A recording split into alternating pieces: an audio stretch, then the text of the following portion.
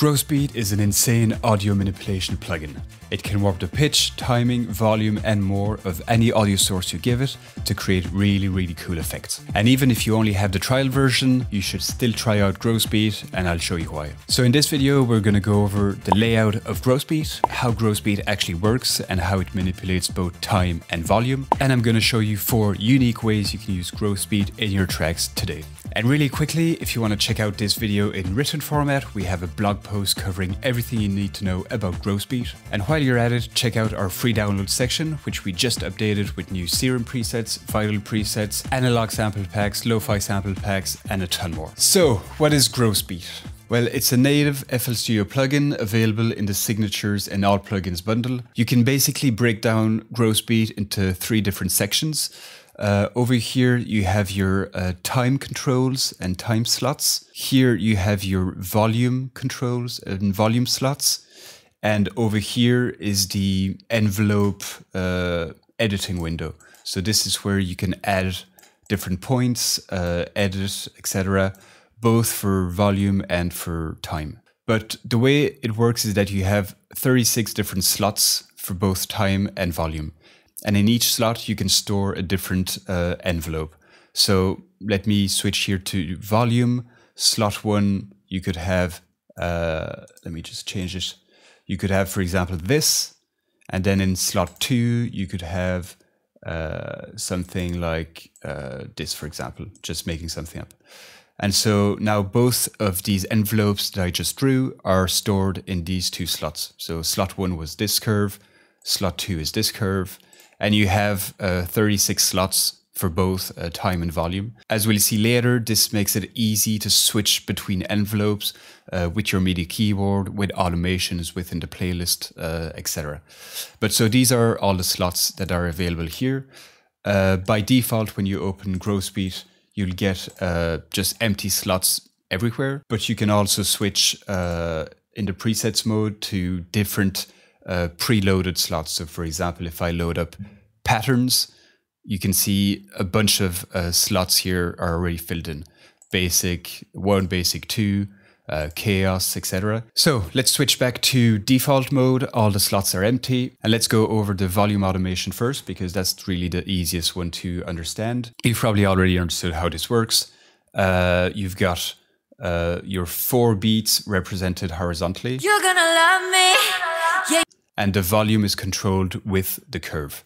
So if your line is at the top, that's playing at 100% volume. And if you're all the way at the bottom, that's 0% volume. So if I draw something like this, for example. So if I draw something like this, we're going to hear the volume dipping out and back in. You're gonna love me. Yeah, you better love me. You're gonna love me. Things get a lot trickier when we move to the time envelopes. So when we move to time envelopes, we're going to affect 3 different things. First, the speed at which a sample is playing. Secondly, the direction of playback. So if the sample is playing forwards or backwards. And thirdly, the position of where we're playing the sample. If we're playing the first beat or the 3rd beat or the 4th beat of a sample. That's a lot to take in. So let's take it step by step. Practically, you can draw 3 types of lines. Either it's a flat line, like this one, so just flat. Either it's a rising line, so this would be a rising line here. Or you can draw a falling line. So far, nothing too complicated. Either it's flat, rising, or falling. So let's first examine if we draw a flat line. So let's say like this, flat line here, and then a flat line here. What happens to the audio? You're gonna love me, love me. You better love me, love me. So what we can actually hear is that the sample is still playing forward and it's playing at normal speed, but we're actually jumping back in the sample. So if I actually bring it down here, you're gonna hear it even more. So still flat lines, but listen to this. You're gonna love me, you're gonna love me. You better love me, you better love me. You're gonna love me, you're gonna love me. So we can hear that every 2 beats, the sample is actually jumping backwards and playing those 2 beats again. Now, why is that? So if you look at the window of Growspeed here, horizontally, we have 4 beats displayed. So 1 beat, 2 beat, 3 beats, 4 beats. That's the structure of the grid. But we also have beats vertically. So this is the confusing part. When we're talking about volume, it's 0 to 100% volume. That's pretty simple. But when we're talking about time envelopes, the vertical axis actually represents beats. And so what's happening when I'm starting a new line here, we're actually jumping back 2 beats. So after 2 beats of playing forward at normal speed, we're jumping back 2 beats and then playing 2 beats again at normal speed forward. And you can see this here on the left, -1, -2, -3, -4, etc. This means that this line corresponds to 1 beat backwards, 2 beats backwards, etc. So that was for flat lines. What happens now if we draw a falling line? So something a bit more like this. Well, let's just play it. You're gonna love me. You better love me. You're gonna love me. So here what's happening is that we've actually slowed down the speed of the sample, and in the same process we've actually pitched it down. So here we've slowed it down a bit. If we draw a more steeper curve, You're gonna love me. You better love me. You're gonna love. so that's basically a falling line. You're slowing down the sample and at the same time you've pitched it down. Now, as I go down, we're getting slower and slower and slower until we cross this line here that you can vaguely see here in gray. This is what Grosbeat calls the safety line. And once we cross this safety line, we're actually going to start playing the sample backwards because we've slowed it down so much that now it's going to be playing backwards. Yes.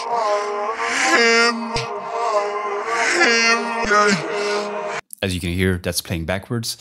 Now you've probably noticed that there was an empty gap at the start, and that's because we've gone below the safety line. So Grosbeat calls it a safety line because if you go below this line, you won't have any audio in the first beats when you play it. And that's because Grosbeat doesn't have anything in its buffer.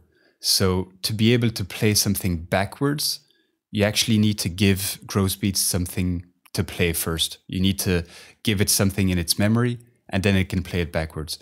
But if you want to play something backwards immediately, well, Grosbeat doesn't know what to play because you haven't played anything yet. But then in the following beats, Grosbeat has listened to the sample and now it can play something backwards.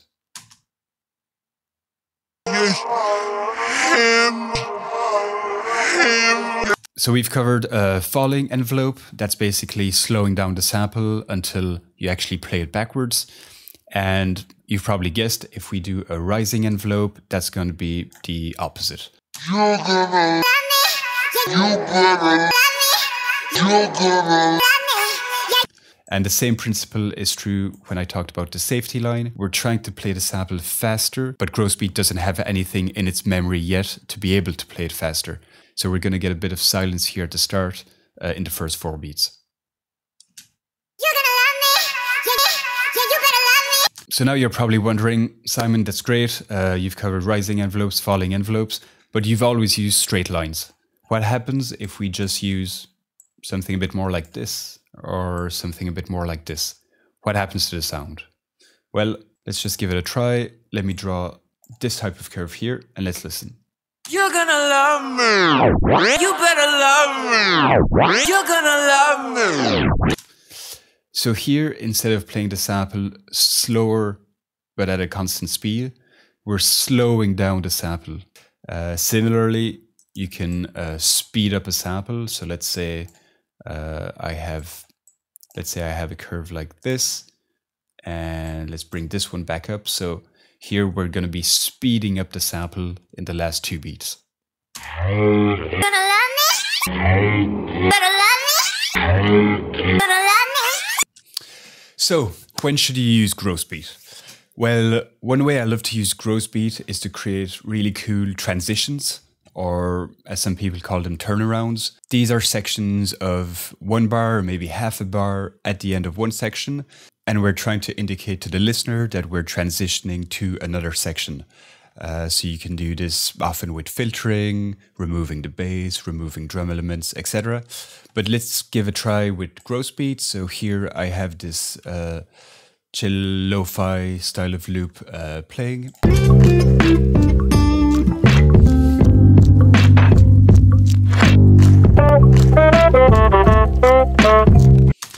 And so just here on this this last bar here, I'd like to create some kind of transition before the saxophone comes in. So let's do this with gross beat. I'm gonna slap it on the master and we'll just see what we can come up with. So I'm gonna use slot 10 here. I'm just gonna rename it to TX for transition. And obviously we don't want gross beat to be playing for our entire loop. So we just want to activate gross beat during the transition. One cool way you can do this is to simply right click on the slot you've chosen, create an automation clip, and now the level shown here will activate that specific slot in gross beat.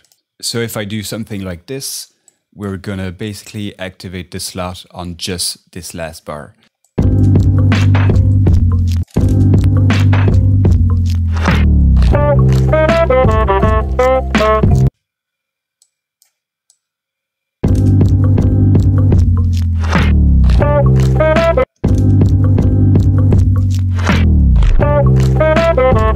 All right, so I've settled on this type of curve here. So as we've covered previously, here after one beat, I'm going to repeat the same beat, and then we're going to be slowing down vinyl style the audio. So let's give that a listen.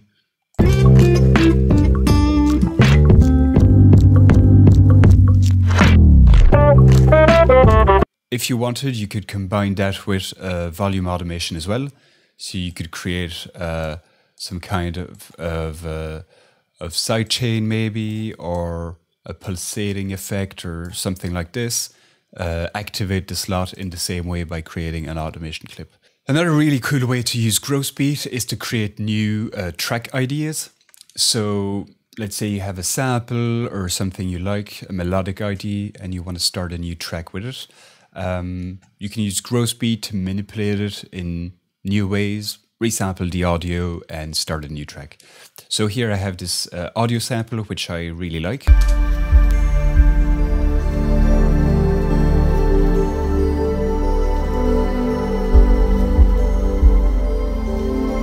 Let's just put gross beat on it. So I've loaded up, I think it's the juggling science preset. And I've kind of went through different presets here, and this is one I came up with that I really liked. So let's give this a listen.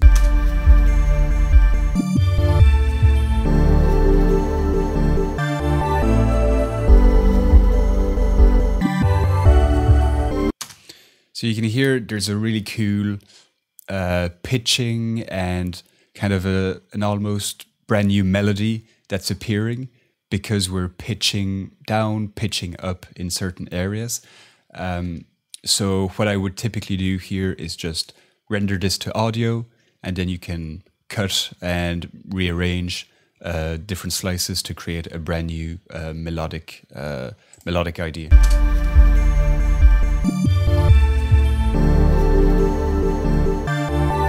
Yeah, I really like that.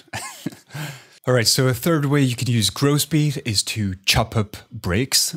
This is a topic we've covered many times on our YouTube channel and also on our blog, where we've done guides on how to make drum and bass and how to make jungle music. A key aspect of those two genres is chopping up classic drum breaks, such as the Amen break or the Hot Pants break or the Think break. Basically chopping them up and rearranging the hits to create a brand new rhythmic section. What you can do here, I've loaded gross beat up here, and I've loaded the patterns, I believe. Yeah, patterns preset. So right now this is how our drum break sounds without any processing.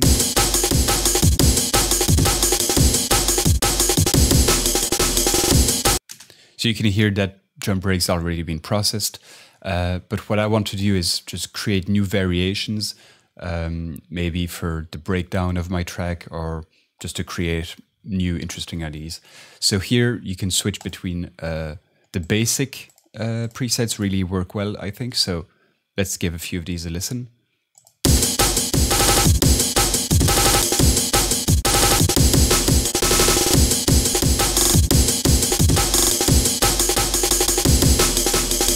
That probably already gives you a great idea of how by repeating previous beats at different frequencies, we're actually chopping up the break.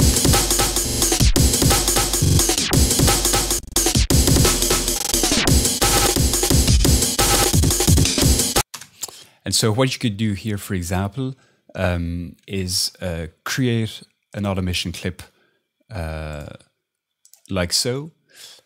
Set it to hold mode, and then just simply create a few different points, a bit like this. This will basically trigger different time envelopes each time. And so you can then resample this to audio, and you have a bunch of different versions of your drum break chopped up.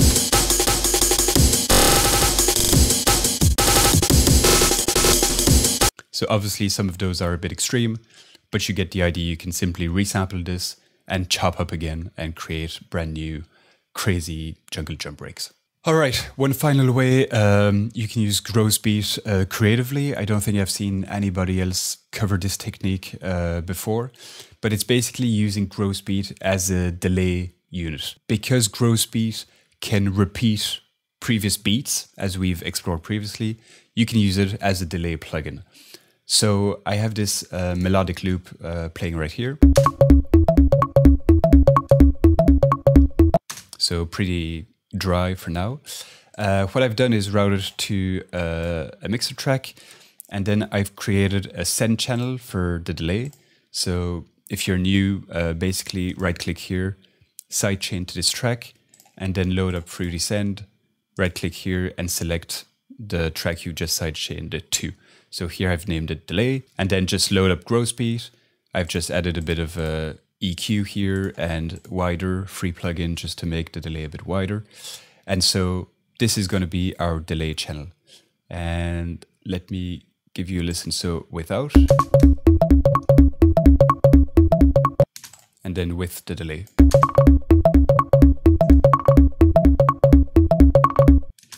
And so it's not a standard delay in the sense that you always get the same echo on every note, because gross beat is only going to repeat certain parts of your melodic loop. So in this case, where there's a sort of a stutter effect that sounds like a delay here, you could maybe try this one.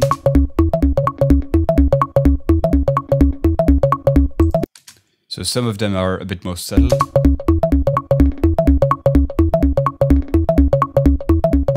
I actually like that one. There's like an echo here on the first beat and then a stutter effect afterwards. And so that's how you can use gross beat also as a delay unit. So this covers everything you need to know about gross beat. I hope you enjoyed this guide. Let us know what you want us to cover in the next video, and we'll see you soon.